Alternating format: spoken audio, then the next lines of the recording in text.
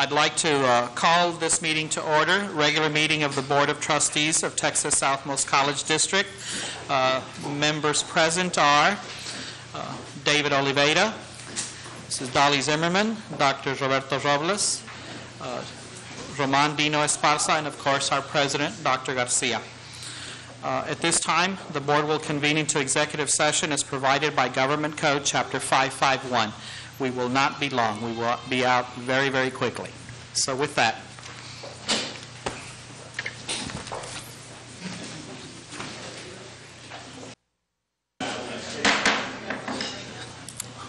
reconvene to regular meeting.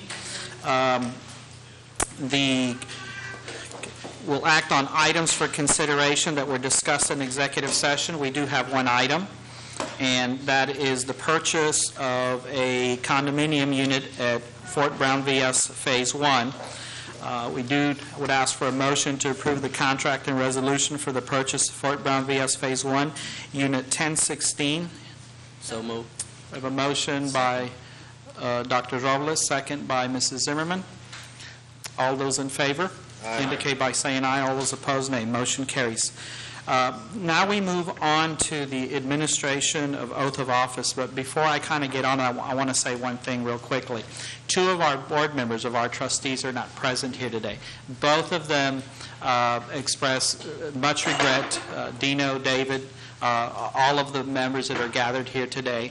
And Chester, for example, I think this is the first board meeting he's missed in 15 years, so payback is going to be real big, guys. But both of them certainly express their congratulations and deep regret for not being here, and we will have them for the balance of all our business throughout the year. So, at our previous meeting, we declared the results of the May 13th trustee election. The members elected were Mr. Roman Dino Esparza, Place 1, Dr. Roberto Robles, Place 6, and David G. Oliveira, Place 7. After the oaths have... Well, let me back up a little bit here. Mr. Oliveira will be sworn in by the Honorable Judge Migdalia Lopez. Mr. Esparza will be sworn in by the Honorable Ignacio Tortella III. And Dr. Robles will have his swearing in at the board meeting in August, and he will be sworn in by the Honorable Judge Hilda G. Tagle. After the administration of the oaths of office, we will proceed to the Rose Garden for a brief reception. That should take us 30-35 minutes, and then we will convene back to conduct our business. So with that, I will ask Judge Lopez to please come forward and to administer the oath of office to Mr. Oliveira.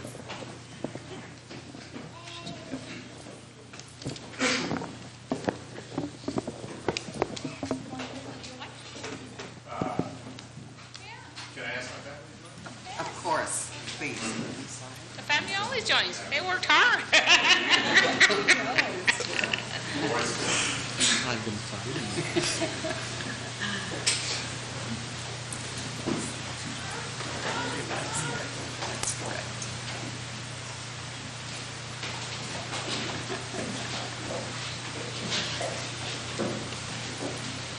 It's my pleasure to administer the oath to David. I have seen this college grow. And I am just so proud of the college and really all the board members and the president of the board and all the other people that work to make this institution a great institution. There's a lot of our people that can't afford to go away college. And here they have a great college, a great university that's going to be meeting their needs. And as I see all the expansion, when I went to the Sonoma Diet, I saw all that new section over there, and then we got the old mall. I mean, I think the college is doing great. And that's because of the leadership of the people, two of the people that we're swearing in, as well as all the other board members. Because, you know, you don't get paid for this, to do this job. People would ask me when I was on the school board, how much do you get paid? I said, 0. So, you know, a lot of it is volunteering their time. And of course, that means that their family then doesn't get to be with them as much. But see, you know, your dad is providing for your future. And not only your future, but the whole community, all Cameron County and South Texas. So with that, I'd like to swear in David Oliveira. Please raise your right hand. I. Your name. David Oliveira. Do solemnly swear Do solemnly swear that I will faithfully execute that I will faithfully execute the duties of trustee the duties of trustee of Texas Southmost College, of Texas Southmost College, District Place 7 District Place 7 of the state of Texas, of the state of Texas, and will to the best of my ability and will to the best of my ability preserve, protect, and defend preserve, protect, and defend the Constitution the Constitution and the laws of the United States and the laws of the United States and of this state. and of this state. So help me God. So help me God. Congratulations. Yay!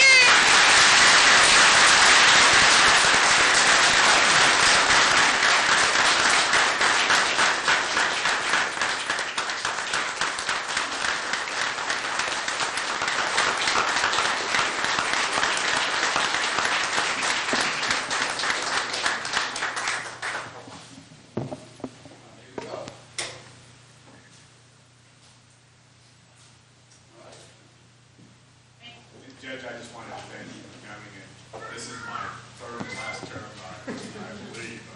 I actually had thought about not running this time, but I've enjoyed working with these folks. And I also thought, well, maybe I get to see a couple of our boys or my daughter come through here, and so I'm going to stick around. No, I'm not going to wait for them. I've been here 36 years, and I think there's an age limit.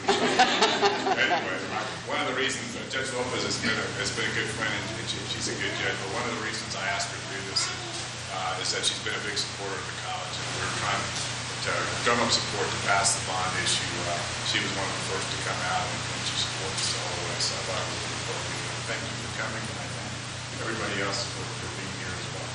A lot of people worked hard on that bond. I know one of the things happened.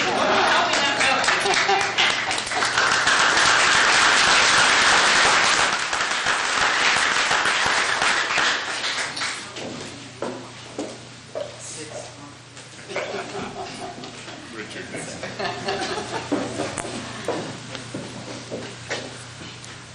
I will now ask Mr. Tortella to come forward and administer the oath of office to Mr. Esparza.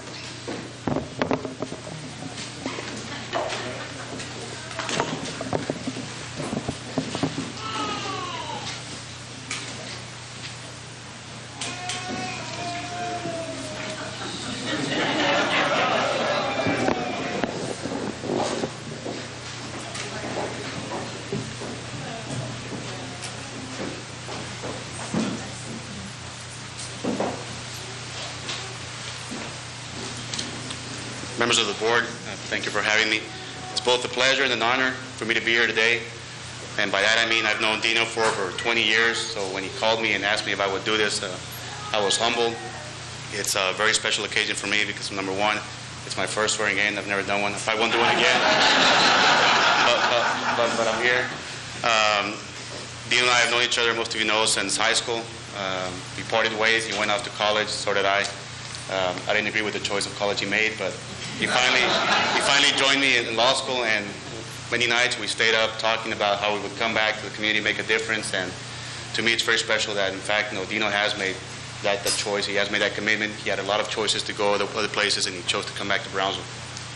The fact that he's a part of the university, and as Judge Lopez mentioned, the bond election, which is a very important election that was passed by a great majority of our citizens. The board members have entrusted Dino to oversee that project, and I think that speaks very highly of Dino. And again, it's an honor for me to be here today. And with that, I'll ask Dean, raise his right hand. I State. Do solemnly swear that I will faithfully execute the duties of trustee of the Texas Southmost College District, Place 1 of the state of Texas, and will to the best of my ability preserve, protect, and defend the Constitution and laws of the United States and of this state. So help me God.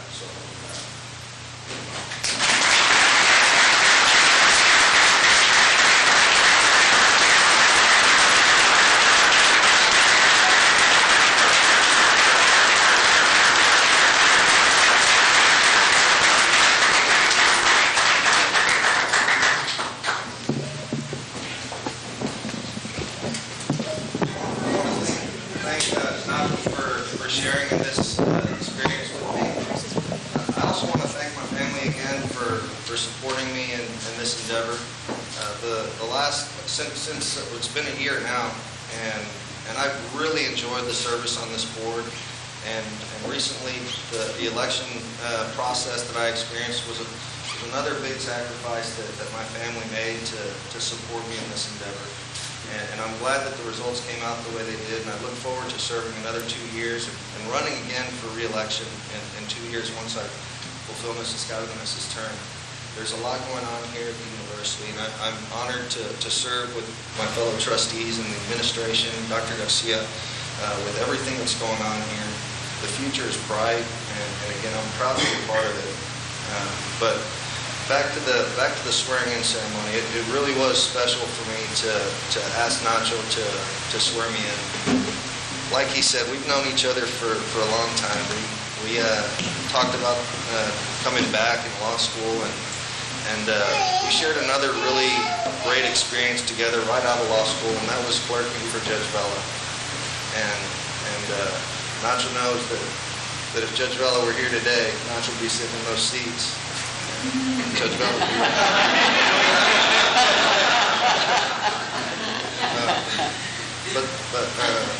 but Nacho and I really learned a lot from the judge, and one of the things that the judge instilled in us was how important it was to serve the public and come back and contribute to our community.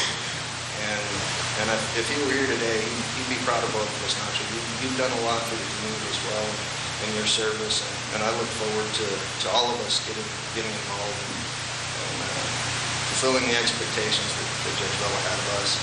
And just to let you know, Nacho, remember back in those days, the judge talked about creating a pre-law academy for the university. I don't know if you know this. I know Henry does. Henry Nicholas is here somewhere.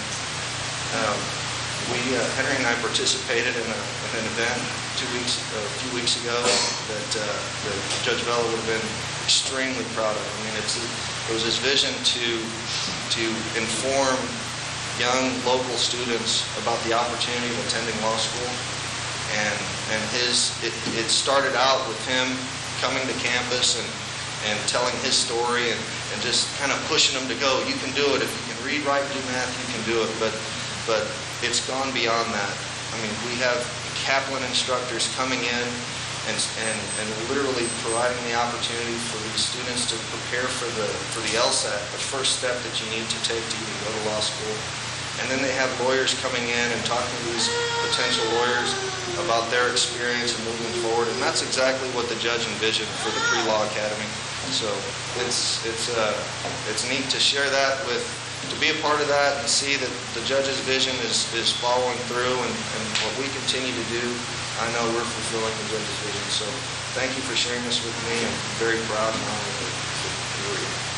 Thanks.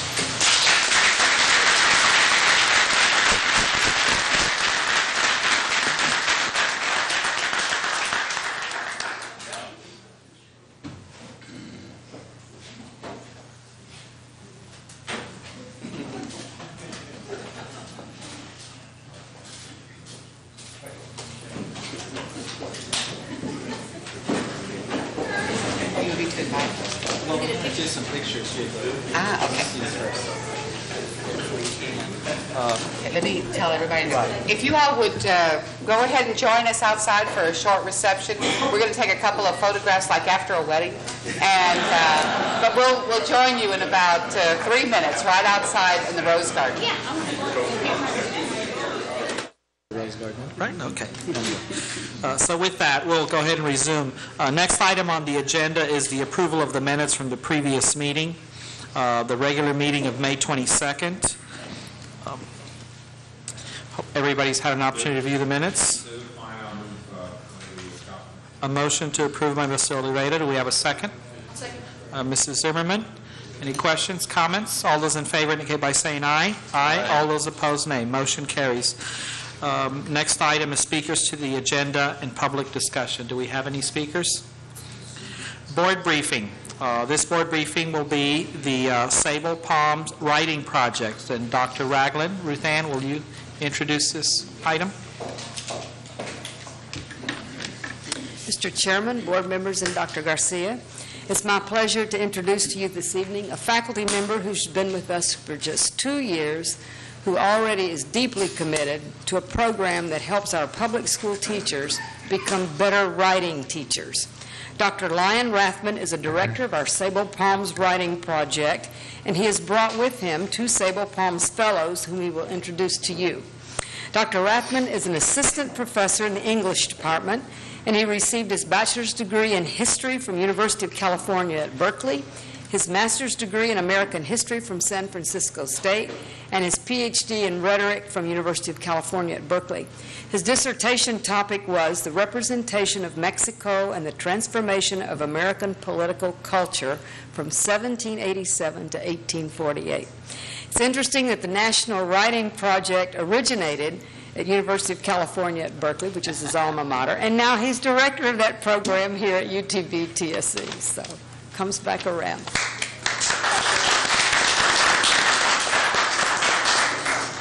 Thank you very much for that introduction. The Sable Palms Writing Project is dedicated to helping local teachers improve their teaching and progress in their professional lives. And the most eloquent way that I could possibly demonstrate the mission of the project is to share this presentation with 2 members of the Sable Palms Project, 2 local teachers who have participated, who have gone through the project, and who are currently helping us run many of our programs. So to help me with this presentation is Monica Araiza, who is a 7th grade teacher at Juliet Garcia Middle School, and Angie Fuentes, who is teaching developmental reading here at the in the School of General Studies. And I have been with the Writing Project. Can you hear me without the microphone? Okay. I have been with the Writing Project for 20 years, and it's an incredible privilege to actually be directing a site of the Writing Project. Let me just briefly tell you what the Writing Project is. The Writing Project was started by a professor of education at UC Berkeley back in 1974, and it started with one site at the university, and it's spread since 1974 across the country. There are now 185 sites in all 50 states, and we are Sable Palms is one of the sites of the National Project. And the National Writing Project is dedicated to 2 basic principles. The idea that teachers of writing need to write themselves, and that the best teachers of teachers are other teachers. The basic model of the Writing Project, the basic motto is teachers teaching teachers. And so it's a grassroots, bottom-up model of professional development.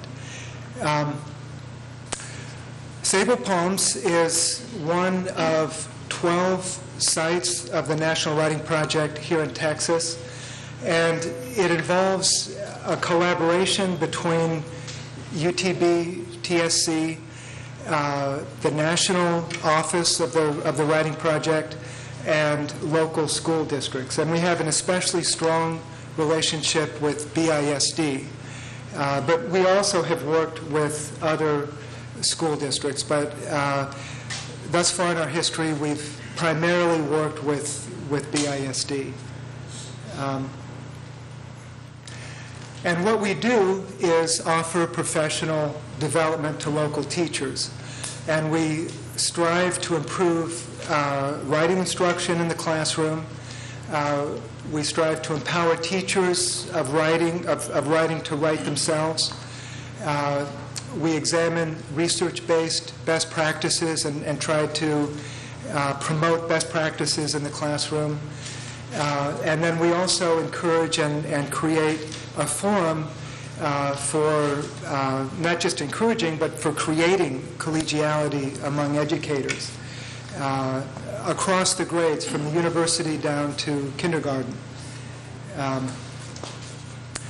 The basic components of the writing project, or of the Sable Palms Writing Project, are the Summer Institute, in which we train 20 to 25 teachers in a very intensive 4-week-long, actually 5-week-long Summer Institute. We conduct in-service programs that last throughout the year. We have continuity programs that give graduates of the Summer Institute an opportunity to get together, to share research, to share writing, to share classroom techniques. And then we also initiate community programs such as family literacy nights. And then we also conduct classroom research in a variety of forms. And so to tell you about our recent initiatives is Angie Fuentes. Hello, good evening. My name is Angie Fuentes. Being part of Sable Palms has enabled me to grow professionally and personally. Personally, in the sense that I wasn't the best writer, so it sparks that in myself. Professionally, I teach developmental students here on campus, so I use a lot of the techniques we learned in Sable Palms to incorporate that in my classroom, and that's helped them become better writers and readers and so forth. Some highlights with Sable Palms Writing Project with our local schools. To introduce Sable Palms to the district, in 1999, we had a district-wide conference where over 400 participants participated. In 2000, we had another district-wide conference, Reimagining Writing. Again, all our conferences revolve around the fact that teachers need to be writers themselves, and of course, all the people who present are teachers themselves, so it's very relevant. 2001, we had a mini conference for English language learners, in which over 100 participants gathered, and of course, they focused on teaching of English language arts. Building capacity. Up to this year, 2006, we will have over 144 teachers from local districts, not just BISD, but local districts who participate in Sable Palms. Next, we will have Monica Araiza, and she will tell you what we are working on at this moment, this summer. Good evening. Actually, in the last year, we have had several initiatives that have been successful, including a presentation by several presentations by authors, South Texas authors, including René Saldana from Edinburgh and Carlos Flores from Laredo. We've also conducted technology workshops, specifically the development of digital storytelling using Microsoft Movie Maker, and we have developed that over the last year. Most recently, on June 1st, we had our very first Celebrate Stories, which was exactly that, a celebration of stories written by local teachers and students all the way from elementary through high school. And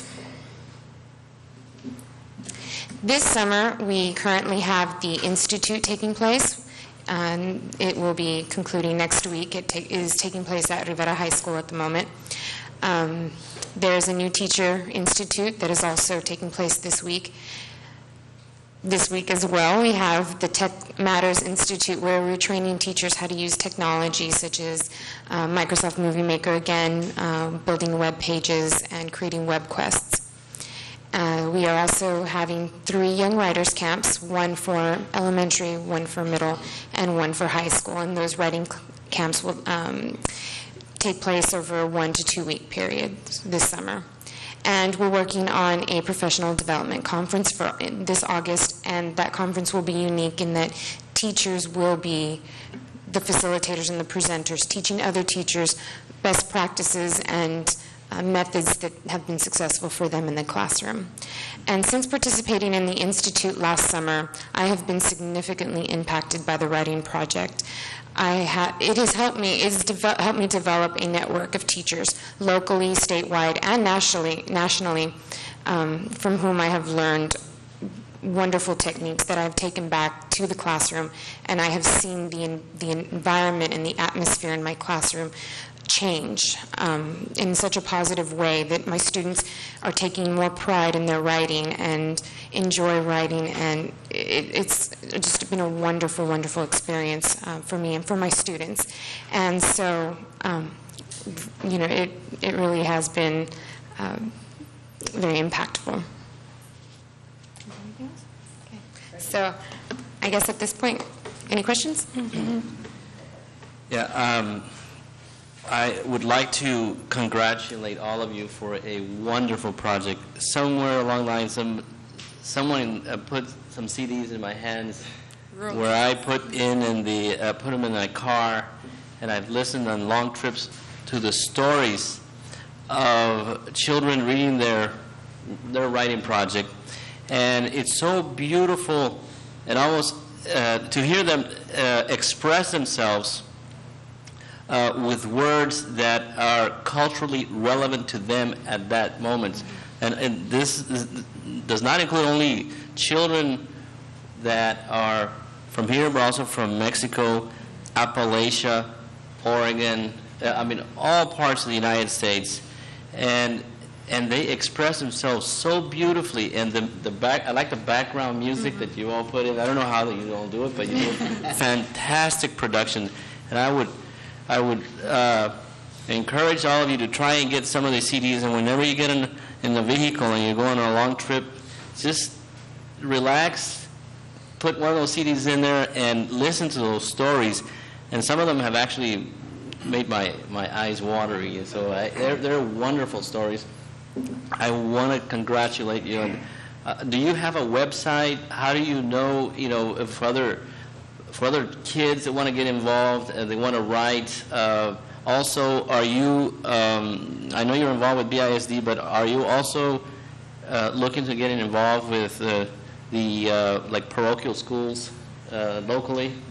That's something that we're starting to do is to work with the private schools in the area as well. And we're trying to expand our programs. The Rural Voices initiative was very successful, and we'd like to do more of that. And I'm very gratified that you enjoyed that. Very much so. Thank you. I have one short story to tell about the writing project. I was in Mass one day. This is not said to brag about being at Mass, but I just happened to be at Mass, and I had just knelt down, and I had somebody tap me on the shoulder.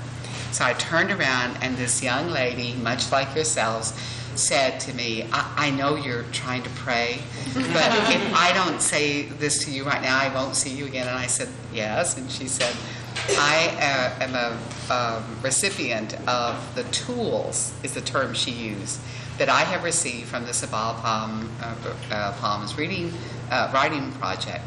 And this happened to me last summer, she said, and I have used those tools now to teach my students.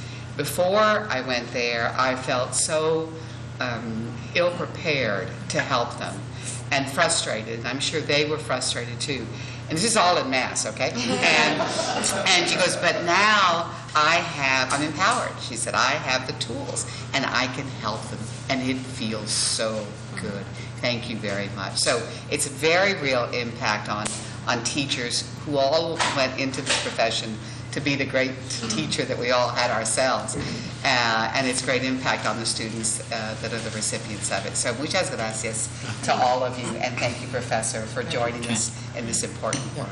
Professor and Angie and Monica, it's apparent. I mean, I think any program is always as successful as the people who are entrusted to lead it.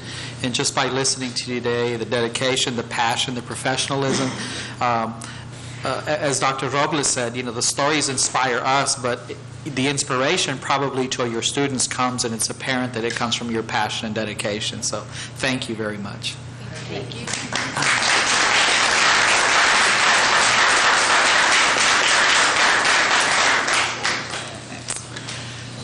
Next item on the agenda is the Business Affairs Partnership Committee meeting. There was 3 items taken up by the Business Affairs Partnership Committee. The first item was the TSC budget for fiscal year 2006-2007. And on that report, I will ask Dr. Moore to present that. Provide a brief presentation. Now, we've had an opportunity to review the budget. I would like to say that at the previous 2 committee meetings, we did have members of the Board of Trustees attend. Dr. Robles has attended, Mrs.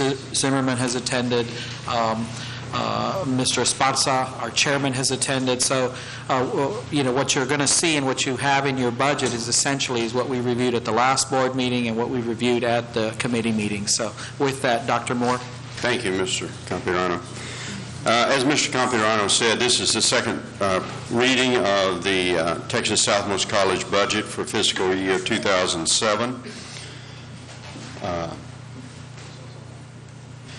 The FY 2007 budget will provide for the needs of the institution and the partnership by providing instructional services in partnership with TSC, with UTB, tuition scholarships, capital improvements, maintenance of the campus, campus expansion for the growing enrollment, and construction of bond projects. Just as a reminder, from this chart, you can see that significant amount of money moved from Texas Southmost College to instructional services at UTB TSC Partnership, $42 million. That's approximately 79% of the operating budget. The $16 million that you see at the bottom is separate from that, and that is for those capital expenditures associated with the bond proceeds that we'll be expending this next year. The operating revenues come primarily, 82% of them, about $8.9 million from taxes. The next largest percentage from the building lease that comes from UTB for using the facilities that Texas Southmost College owns. Auxiliary enterprises and interest incomes provide the smaller amounts of those operating revenues. Those operating revenues obviously do not contain the amount that goes over to UTB. The operating expenses for the next year, I think it's important to point out that a significant portion, 30%, go for scholarships for tuition. That's the money that TSC supplements the tuition payments that students make to the University of Texas Brownsville tuition. So that's a significant contribution that lowers the cost for community college students going to the partnership, district students.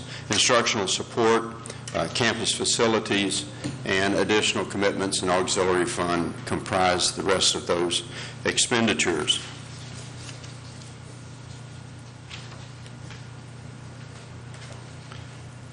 And after that brief summary, and again, we remind you that we went through this in detail at 2 Business Affairs Partnership Committees, which most of you attended.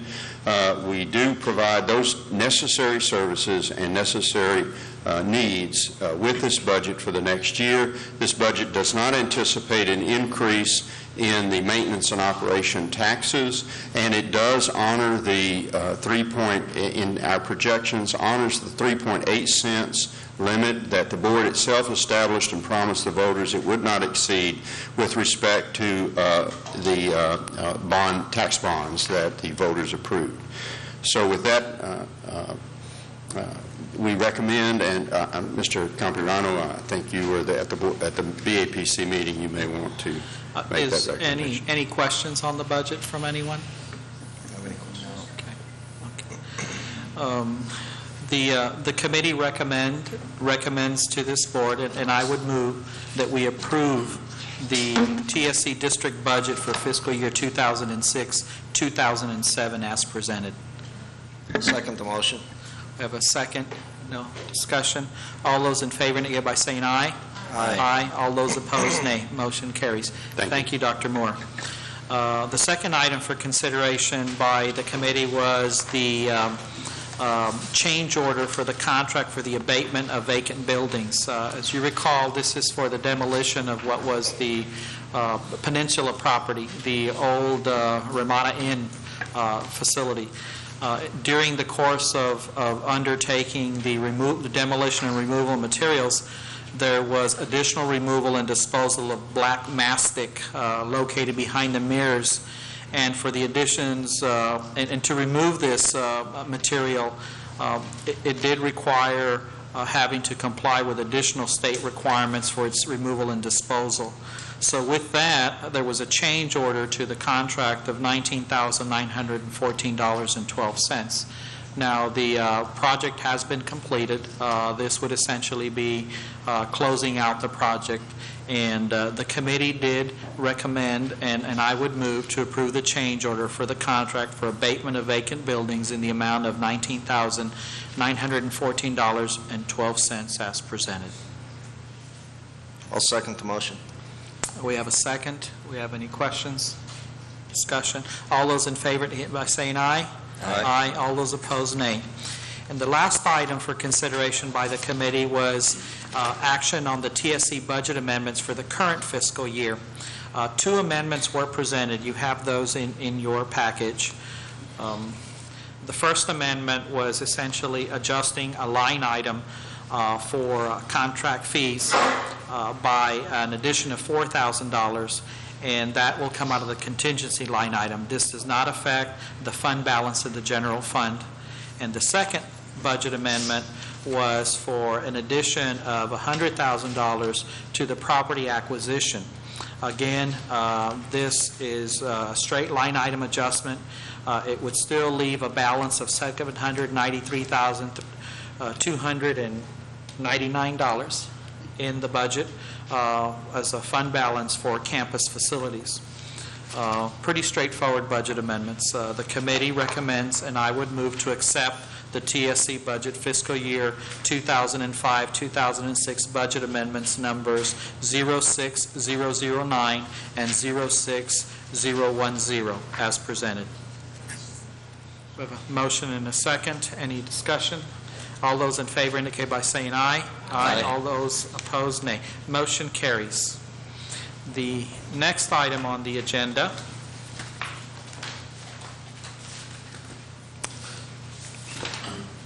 is acceptance of a sculpture donation. Dr. Garcia? I'd like to remind the board that it was just a few months ago that we were celebrating Charo Days in our community. And as a result of that, Mr. Amigo, Mr. Sergio Bustamante, came to our community.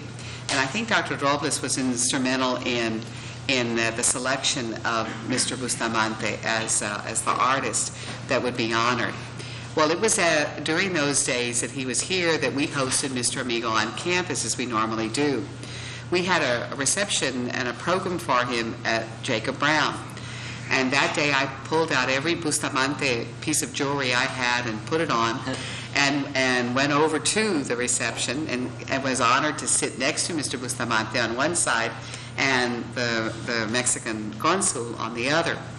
In that process, I said, while it's wonderful that you honor us by being here, but would you honor us again by coming back and giving a full day of lectures to our students and to students in the community? And I was shy even about making that request, and he said, I would be pleased to do that. And I commit to you today that I will come back and do that on your campus. So the consul was hearing the conversation. He said, oh, but you should be asking for much more.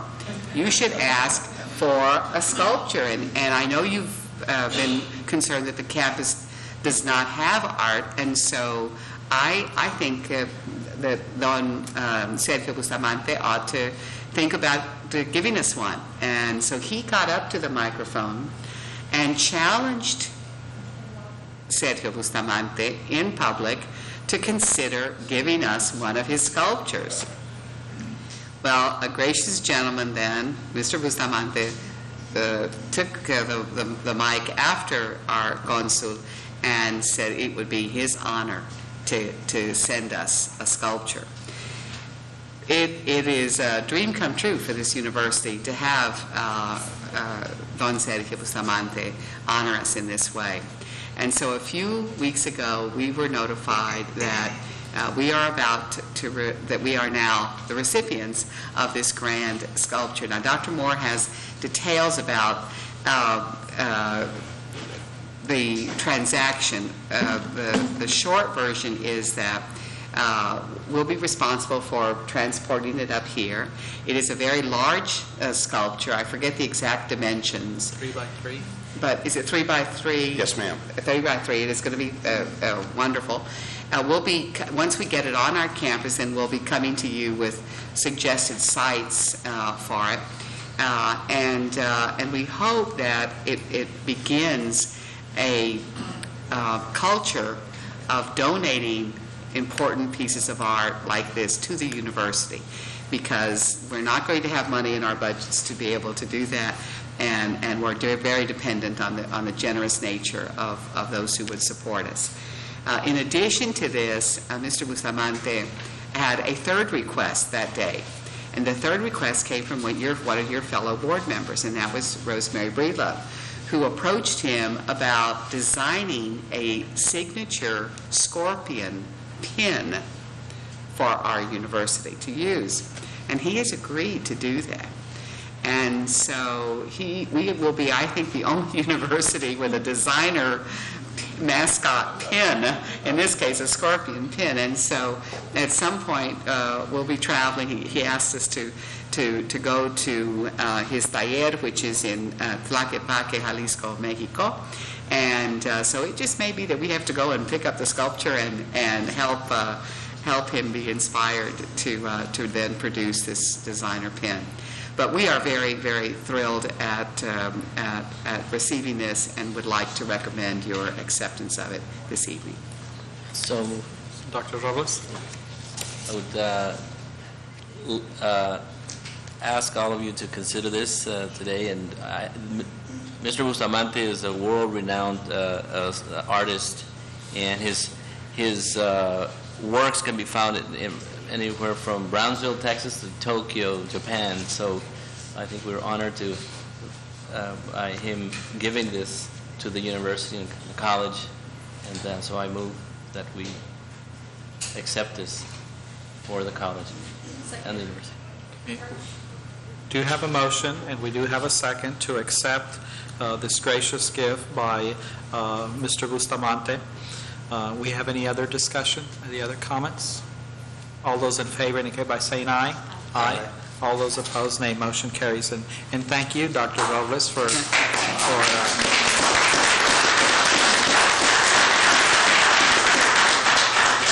helping move that conversation along. My pleasure. Thank you. But next item on the agenda is resolutions for consideration. There are two. There's a resolution authorizing an amendment to the resolution authorizing Southmost Junior College District Student Union Building Fees Revenue Refunding Bonds, Series 2005. Dr. Moore. Say that 3 times real fast. It's not happy hour. This is simply a correction. The legal counsel for our bonds has recommended this change. When they submitted this to us, they were using a format different than we use on our other bonding resolutions. It simply means that the paying agent cannot withdraw funds from our account. We must transfer our funds to them before they can pay the agent. So it just clarifies that language, and the language is in both resolutions and highlighted, and we would recommend passage of both resolutions. The second resolution addresses the Series 2000 bonds, Yes. but it's identical in intent and identical in nature. So, any questions? If not, would ask for a motion to adopt the resolutions as presented. So moved. A motion by Mr. Esparza. Second. Second, Dr. Robles. All those in favor indicate by saying aye. Aye. All those opposed, nay. Motion carries. The next item on the agenda is the bond projects, consideration and possible action. So we do have reports, and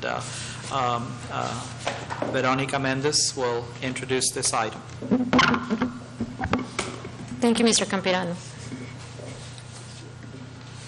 The bond update will consist of 2 items: the selection of the contractor for all the projects and the schematic design progress update. By considering the contractor selection tonight, the board will make an extraordinary stride in maintaining the bond projects on schedule. Let me set this up.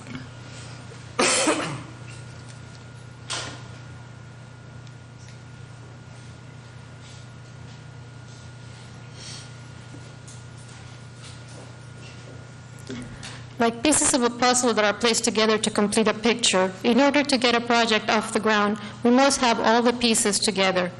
We hired the project management firms of Bartos & Associates, developed facilities programs, hired architects for each project, and tonight we complete the picture with the contractor selection. The pieces of the puzzle are coming together. The contractor selection process began with planning a strategy to maximize resources, and the recommendation was made to group the projects in terms of their location to take advantage of economies of scale that could be achieved by reducing mobilization and overhead costs, among others. The projects were combined into 3 groups for contractor selection, and those were shown on the previous slide. The contractor selection process consists of 3-part process. Requests for qualifications were issued, and 7 firms responded to that call. Different firms responded for each one of the groups. An evaluation committee was formed to shortlist those firms that had responded and then invite them to respond to a proposal which included pricing information. After that, the interviews were conducted with each one of the shortlisted firms.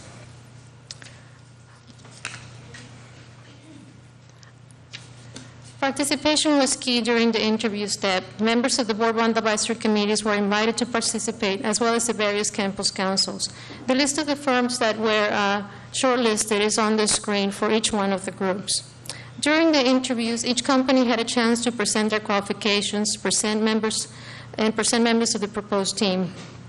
Committees learned about the trends in the construction industry, as well as the abilities of each firm to manage the project. After each presentation, the committees reviewed the pricing information and deliberated to formulate a recommendation. At each of the meetings, the discussion was valuable. Our community members, members of the Executive Council, the faculty and students understood the importance of the decision and struggled to formulate a recommendation of one firm, and it struggled to choose only one from a pool of qualified firms. I will ask now Mr. Oliveira and Mr. Esparza to give the report of the meeting and to present the recommendation. We will make the motion of the recommendation until all the reports have been given. Mr. Oliveira. Thank you, Veronica. I guess I'm going to report on groups A and B as they overlap with the committee that I was serving on. On Tuesday, May 16th, 4 bond advisory committees met to interview the different contractors, and as you can see from the photo up there, it was well attended. We had not only members of faculty, staff, administration, but also valuable community input as well. And there was, I will tell you, for those of you who weren't there was some spirited discussion held, and all the proposals were excellent. I mean, we got some great presentations, and it made our job real difficult. But at the same time, it's a great process, and having been on this board since 1994 and seeing how we've evolved in doing some of this, I'm real proud of the way we I think, conduct this process. It's a very fair one, and it's a very thorough one. And I think everybody's goal is, in the end, is to get the best, contractor for each of these projects that we want to do. And so it was well attended, and the discussion, I think, was very helpful. Skanska and, well, let me tell you, besides the community members, the board members that attended included Chester Gonzalez and Rosemary Breedlove for the classroom and biomedical projects. Skanska and Spoglass, and I'm a little behind, they presented their qualifications and their proposed team members, and we did have a lot of discussion, and it went back and forth, but in the end, Skanska USA was identified by the committee as the best value respondent for the institution. And I think there was a number of different factors. They've done work for us before, and that was important. But I think that what impressed most of the committee members, and impressed me as well, is that it's a very different environment now in the construction industry with Hurricane Katrina and Rita. The price of all the different materials has gone up incredibly. Concrete is just out of sight now, and these folks, there just seem to be a little bit ahead of everybody else in preparing for, I guess, those unexpected contingencies and the rising cost of materials, and I think that was an important factor, as well as just their past work was outstanding. It was a tough decision, but in the end, I think everybody, it was one that the majority of the committee certainly agreed with. Thank you. Mr. Esparza?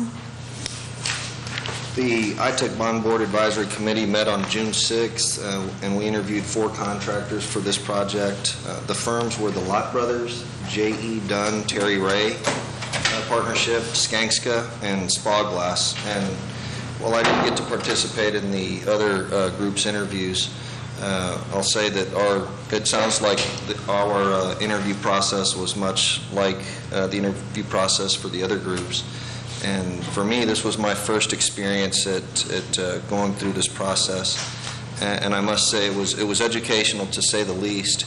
The broadest group was very prepared. Veronica, you were very prepared with your presentations and all the questions that needed answered, and there were some very good questions that were answered and deliberated upon.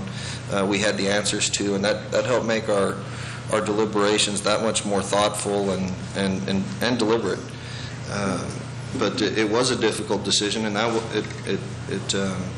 it was difficult because we had 4 very qualified firms, and they all did a very good job at bringing out the best of their trades. And in the end, Spoglass was recommended by the committee as the best value respondent. Thank you. I would like to request a motion to select Skanska USA for Group A and B and Spoglass for Group C, and authorize the Assistant VP for Construction to negotiate and execute contracts with each firm. I'll make that motion. Motion. Do we have a second? Second. We have a second for selection of Skanska for Group A and B, and selection of Spoglass for the ITEC project.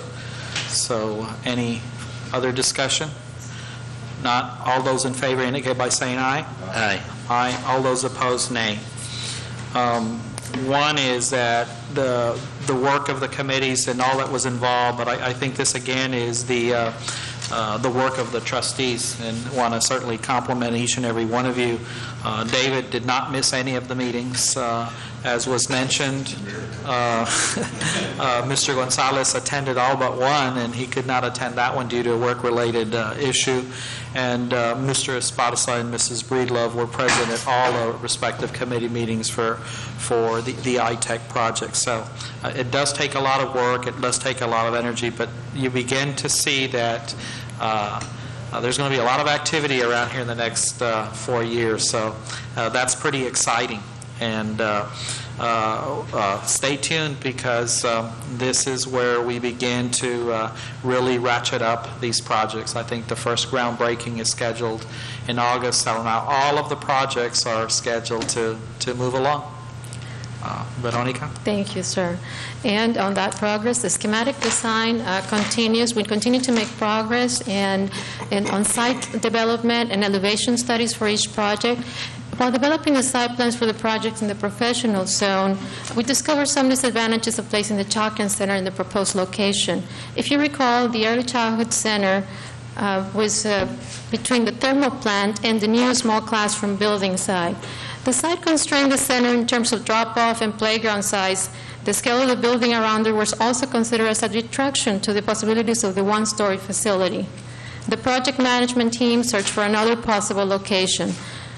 The peninsula has been slated for the master plan for housing development and future married housing. Therefore, the site is appropriate. We propose that the newly acquired Placita site for the new location of the Child Care Center. The 1.5-acre site offers a lovely setting on the Resaca, and the pictures pass on by. I'm sorry about that. I will show them again. The future pedestrian bridge connecting the peninsula and housing from the campus will also provide the pedestrian connections to that site. The architects, as well as the campus advisory committees, are very excited and supportive of the new site. ITech schematic designs are also under development, and we anticipate a more detailed progress to a report to be made to the board at the August board meeting.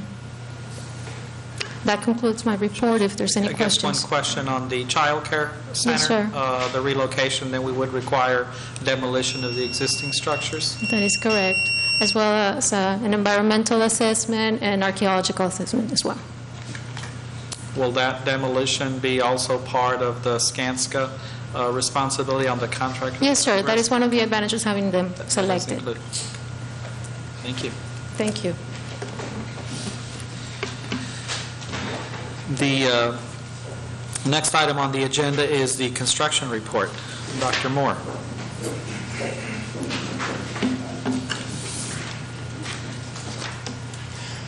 We have several projects ongoing at the institution. One is a chill water line replacement. We have a bottleneck in our chill water system where we have a large pipe, a little pipe, and another large pipe, and we're replacing the little pipe so that we have enough flow to the other end of campus to service new facilities that that are going to be built on the other end of campus. We also have in our plans for the budget next year a replacement for one of our chillers, moving from a 250-ton to a 1,000-ton chiller. That'll increase efficiencies and also provide us with redundancy and capacity. We're also renovating a portion of Rustenburg to move the print shop from its present location to a more suitable location so that we can then move some of our art folks that are now in what we call the art building, the old commissary, move them down with the rest of the art function that we have down there in Rustenburg, and they will go into where the print shop vacated. Other activities that are going on that you've heard a little bit about, but that we don't have photos for because we haven't started the actual construction yet, and that is the I'm sorry, I got ahead of myself. The ITech thermal plant, we do have photos for. You recall that we're replacing the old 30-year-old chillers in that thermal plant at ITech. These will be, the new chillers will function and have capacity for about 500,000 to 600,000 square feet. So anything we do over there in renovating and changing, we will be able to use these new efficient chillers to cool our new and wonderfully improved iTech Center that's going to be just amazing when we get through some of the schematic design. Also, as I mentioned, we have other projects ongoing. Just yesterday, we got sort of a go-ahead, an important step to get the final design drawings for a new pedestrian bridge, similar to the pedestrian bridge we have between the Student Union and the Education Building Complex. This new bridge will be right outside our door here, leading from where Mary Rose Cardenas South is, just across to where we now have housing. It's going to be a wonderful addition and really bring our campus together, housing and the campus, so that students don't have to walk all the way around the corner to get there. Along with that project, College Park is moving ahead rapidly now, and that will be coordinated with that bridge construction so that we start here and we get all of that finished at the same time, then move to College Park, which also affects the area around Education Business Complex. And finally, we're going to do some changes in our Paseo walkway in front of Mary Rose Cardenas South so that we connect up with the bridge and lead students and pedestrians across the bridge to our main Paseo and also into Mary Rose Cardenas South. Some other things that are going on, big projects. We have a student, the Leitner Center. We're renovating for advising. With the new advising fees, we're hiring 10 additional new advisors that begin work shortly. We need a place for them. We're working on the Leitner Student Center to get that ready. It won't be ready when they arrive. And so what we're doing is we're going to put those new advisors in the old Pan Am building, the education building right next to the water tower. It's vacant right now. We'll have room for them there. When they move out into the Leitner Center, we will then move security, who's very crowded right now and is in a cramped space in Cavalry. We'll move them to the education, the old Pan Am education building, so that they have sufficient space and the kind of space they need to provide efficient security operations, and it'll be central to the campus as well. So those are some of the things that are going on. We have a lot more things going on, smaller projects, but that gives you a brief update on some of the items that are ongoing right now. Thank you very much. If you have any questions, be glad to answer. Thank you, Dr. Moore, for a very informative report. Our next is our President's report. And I'd like to, just a couple of items. First, by welcoming Dr. Moore back for this interim appointment. We recycle lots of things on this campus, but only those that really work well the first time. And so he has very graciously accepted the interim position. And as you notice, we've not missed a step in this transition. We're very, very grateful for that. Dr. Moore, this summer, before he came back to the light, he had an occasion to be invited back to Ireland, where he had done some work previously, as you know, and spent the part of the summer assisting in the preparation of the master plan, again, for the National College of Ireland, and worked with them in updating their 5-year strategic plan. We are very glad he was able to do that for the National College of Ireland. We are very glad he is back home at his other university. Dr. Tony Zavaleta has just returned from delivering the commencement address in San Juan, Puerto Rico, at the Universidad Interamericana de Puerto Rico Escuela de Optometría. And we are very proud of that invitation, and I'm sure of that presentation that was titled The Importance of Cultural Competencies in the Delivery of Health Care in the 21st Century. And no one could have been selected better than our own, and that speaks well of our university as well as of Dr. Zavaleta. So congratulations. Tony.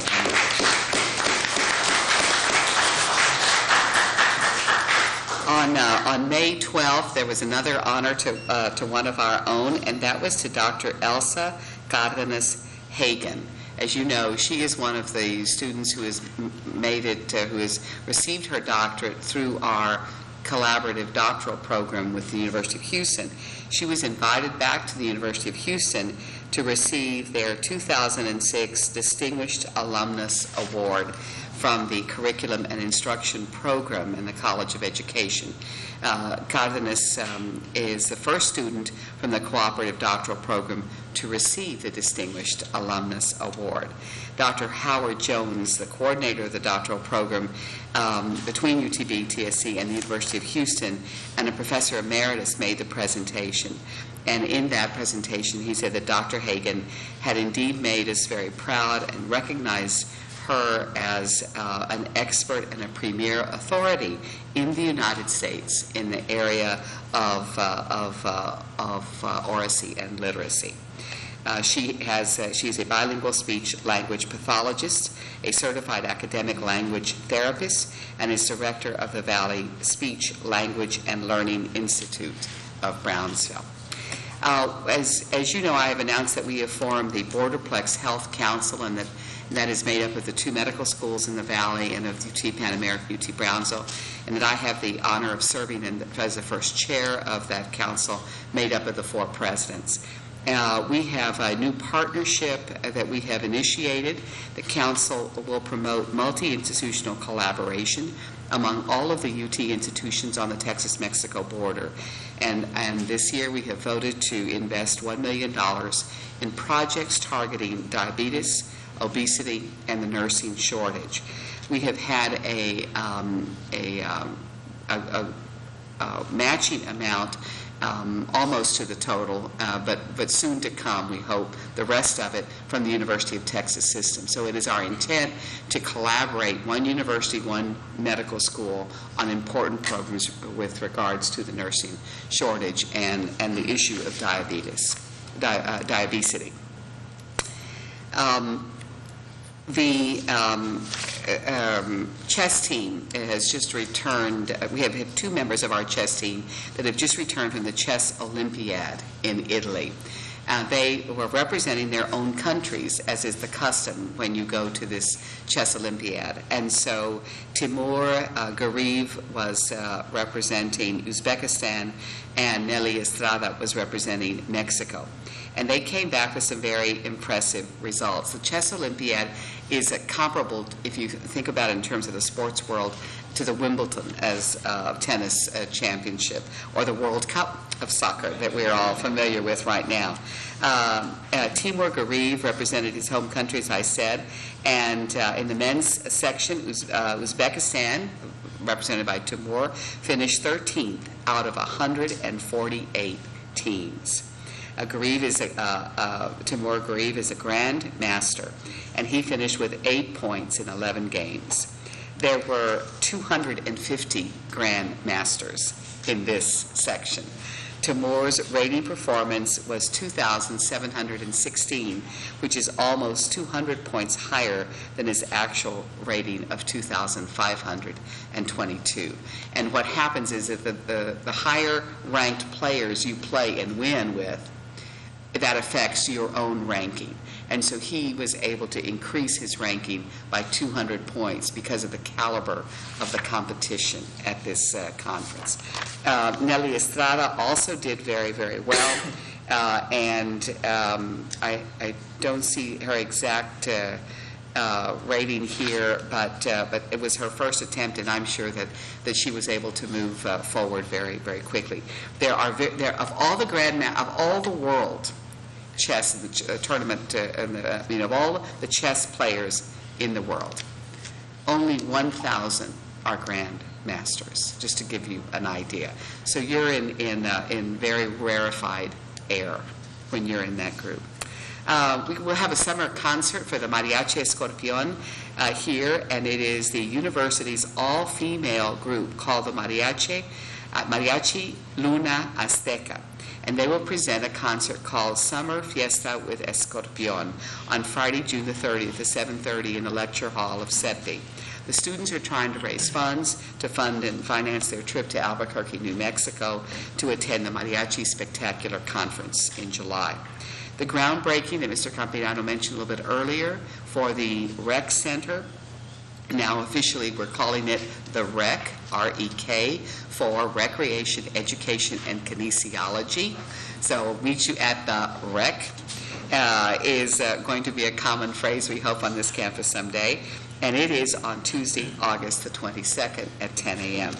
Our anniversary year is shortly upon us. September 1st of this year marks our 15th year since we began operating as UT Brownsville.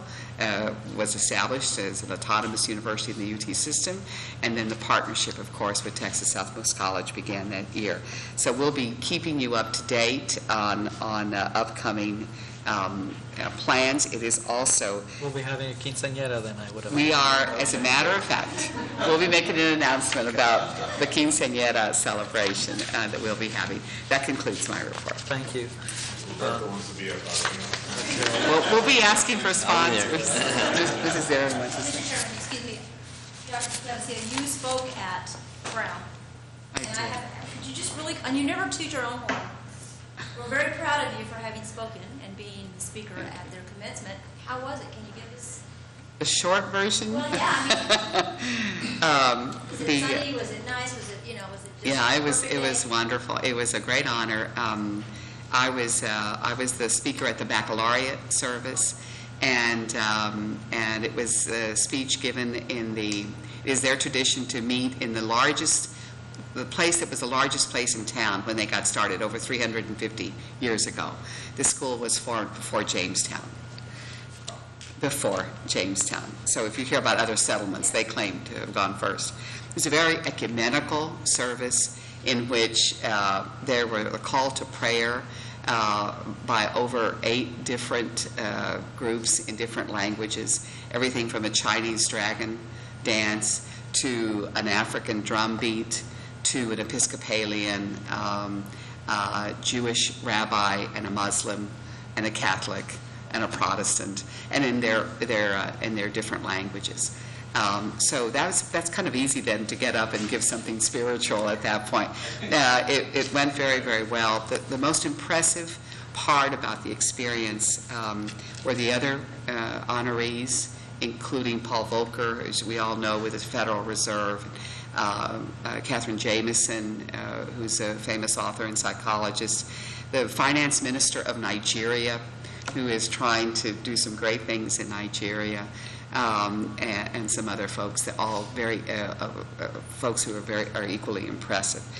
The person who received the highest honor that weekend was Senator Pell, Claiborne Pell. We talk about the Pell grants. Senator Claiborne Pell attended the commencement in a wheelchair, and he is the longest-serving senator for the state of Rhode Island.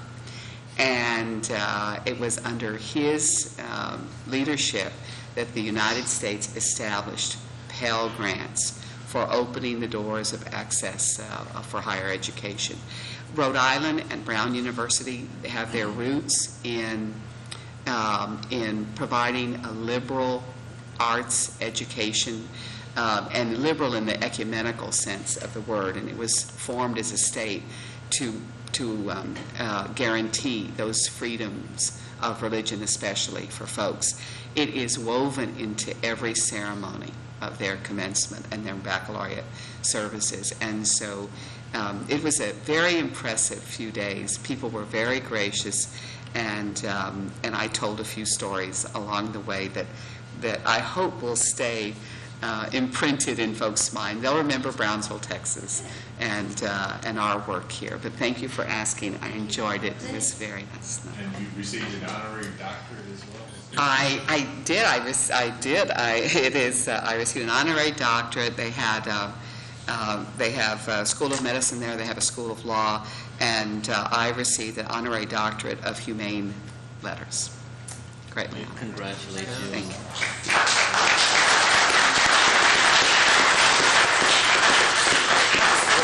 I think, Chester has said this before, but, your reports are always such a great way to end our business on such a positive note, because there's so many things that are just those little things that we don't hear about every day, the successes, the triumphs, the battles that, are fought on campus every day, and the recognitions that, unless you tell us or let the community know, that it would simply would be kept to the campus community and not to our community as a whole. So that's great. And I have one question. The finance minister of Nigeria, he's not the one that sends me all those emails about wanting my bank account. Same one? Different one? Okay. She. Okay, she. For starters. She is quite a powerful lady. Different one, okay. Well, I wanted to make sure. And I mean, has been threatened, and her family has too, for the actions that she is taking, and lives to tell. So. Thank you for your report. Yes, sir. Proposed meeting dates for this board. There will not be a board meeting in July. August, we do have a workshop. Meeting scheduled for August the 17th. We have a meeting in September scheduled for Thursday the 14th. And the October schedule will be Thursday, October the 26th. I hope that those dates are all satisfactory for all the board members. Is there any announcements? If not, then I would entertain a motion to adjourn. Dr. Robles, Mr. Oliveira, all in favor say aye. Aye. Thank you all very much.